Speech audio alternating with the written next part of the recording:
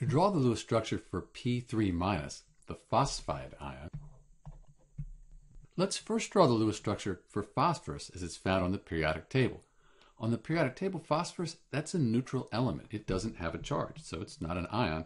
So let's get rid of our charge, and then we'll change phosphide to phosphorus. So phosphorus, that's in group 15, sometimes called 5a, and that means it has 5 valence electrons. These are the electrons in the highest energy level, sometimes called the outer shell. So let's put 5 valence electrons around phosphorus, and that would be the Lewis structure for just phosphorus, the neutral element. But we're interested in P3-, the phosphide ion. So we'll put our 3- back up here, and then change the name to phosphide. And then because we have the -3, the -3 here, electrons, they're negative. So this means that we have 3 extra electrons. So let's put those 3 electrons around the phosphorus.